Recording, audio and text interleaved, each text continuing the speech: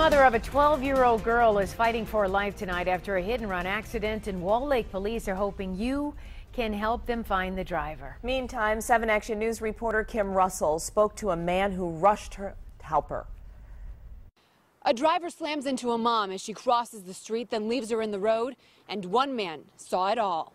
As Bob Leakey looked out the window of his house on Pontiac Trail in Walled Lake Saturday night, a tragedy unfolded before his eyes. The car hit her. She flew 25 to 30 feet in the air. A white Pontiac G8, similar to this one, hit a woman crossing the street, walking to her Eagle Pond apartment. It's just the sound of her hitting the pavement. I still hear it. It was bad, just crushing. You could hear bones breaking. The driver sped off, and drivers behind him or her drove by as Bob rushed to help.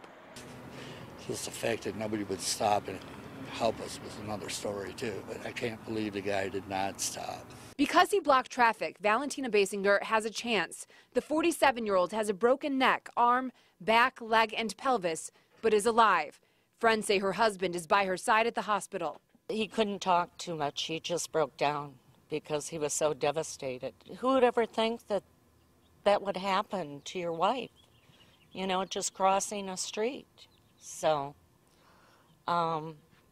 it's very sad, and we're just praying for her. They're also praying for her 12-year-old daughter. Her mother might die from somebody's, I don't know what happened. I mean, I know she got hit by a car and they left. People who know Valentina and the man who saw the accident hope someone comes forward with answers. They say someone must know the car was severely damaged. The hood scoop was broken. That was laying on the ground. The window shield should be cracked. I heard glass hit. If you have any information that could help Walled Lake police, give them a call. In Walled Lake, Kim Russell, 7 Action News.